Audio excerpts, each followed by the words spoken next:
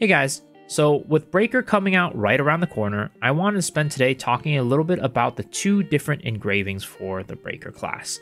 The Asura, Sura, Shura Breaker, whatever you want to call it, or the Brawl King, King Fist King Breaker.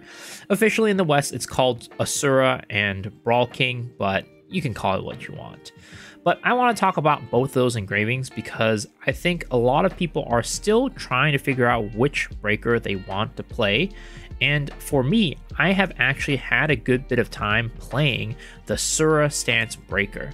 And I can talk a little bit about my experiences there and also talk a little bit about the other breaker as well, the Brawl King breaker, and what I've heard and seen of it, and kind of make a recommendation for what I think you should play. Now, we're going to start off with the Sura Breaker because that is what I ended up playing in the Korean servers. If you didn't know, I had a Korean account for a little bit and I was playing the Sura Breaker on the Korean servers, and I got all the way up to, I'd say, Brawl, right? I got up to Brawl Gate 4 and played the class there. And you'll see in the background that the gameplay is currently from that. But I got to Brawl Gate 4 and that's the furthest I got. But with that, I got a good bit of playtime with the class as well, and know some of the kinks and intricacies of the class. Of course, I'm not going to be as educated as somebody like Saint, who's been playing it for quite a while, but I have played it firsthand and wanted to share with you guys my experience with that class and why I recommend or don't recommend that class. So, the Asura stance breaker is the front attack breaker, and that is the one that punches like crazy, right? It does the stance attack, and I feel like that definitely is what most people are probably going to be making, just because it is a little bit of the most flashy one and the one that is the most unique in many people's eyes. And I don't blame them. It's an extremely fun breaker playstyle. What you're going to be doing is alternating between your stamina and shock skills to fill up your meter. Then you're going to go into your Asura form, and start punching in the face. Now, the thing about the Asura Breaker is that it is a front class at the end of the day, and that has its own implications. And also, many people call it a little bit like a better GT destroyer, and I think that is kind of fair in certain ways, and I'm gonna explain. So, the Asura Breaker is a front attack class which has its own quirks and difficulties. Front attack classes end up having to take on a lot of the damage because the front of the boss usually is the most dangerous part of the fight.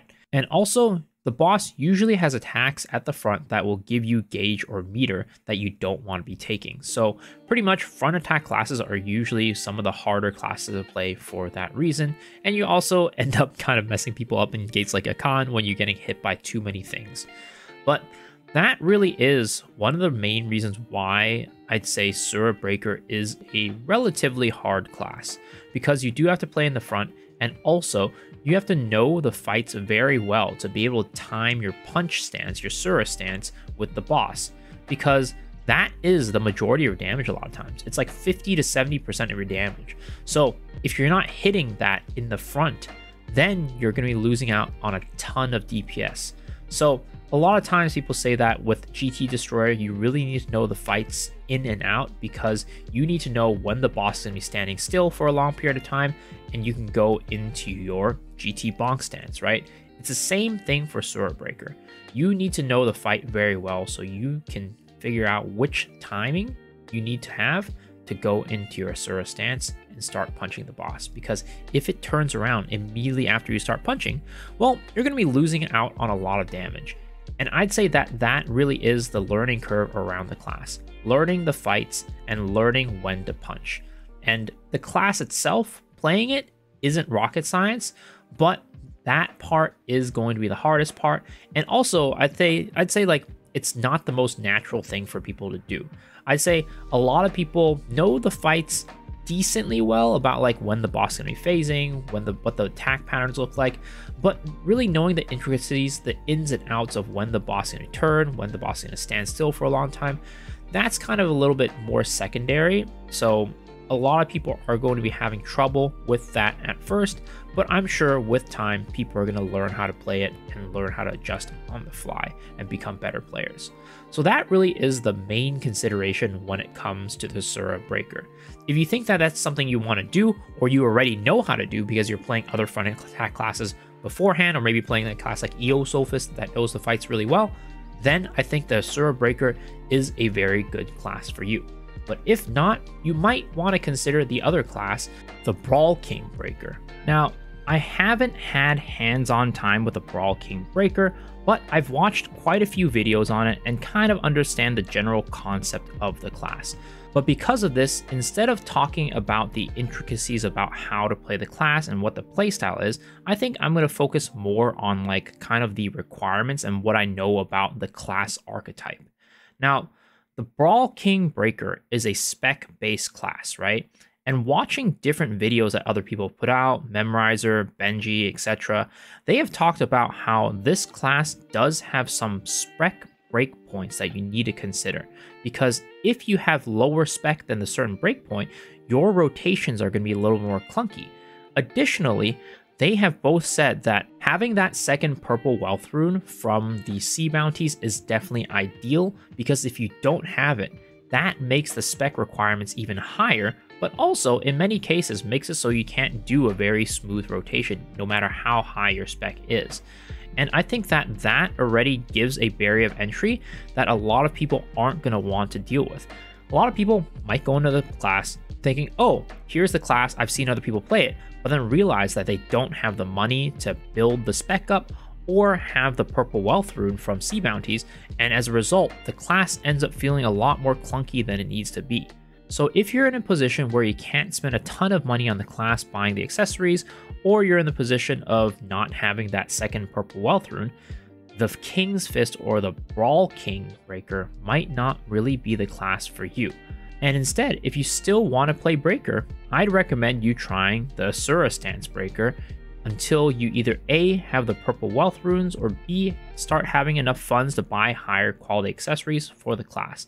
Because I don't think anybody really wants to go in playing a class, see that it's kind of clunky, and have a misconception that it's going to be like that at the end game, while in reality, you're just missing a couple pieces to make the class play smoothly, and therefore kind of making your experience less fun.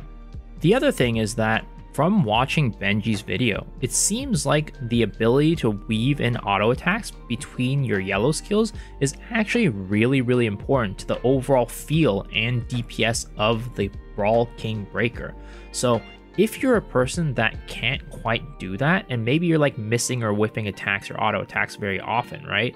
And making it so that your cooldown isn't reduced from that, you might feel that the class is extremely clunky, and that is not going to be the best experience either.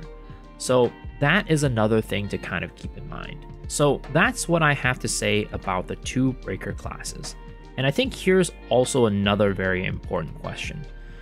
Is Breaker good for a new player? And I would say, unfortunately, Breaker probably isn't the best for a new player.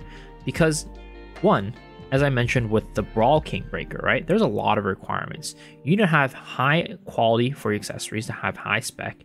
You need to have that second purple wealth rune, which a lot of new players might not even have all their wealth runes from before that. So the Brawl King Breaker is very unfriendly for a new player.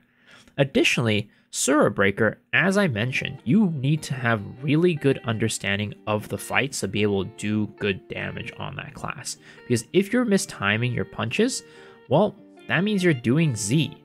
But there is some saving grace to this class in that it is a very strong class at the end of the day. It's very overtuned at the moment, even after the nerfs. So even if you're a new player going in not really knowing how to play the class that much, I'd say you're probably going to have a relatively okay experience, because you're still going to be doing decent damage, right? You're not going to be doing nearly as much damage as you could, but I'd say there are a lot of classes that are worse to make than the Breaker for that reason. So would I recommend this class to a new player? Probably not.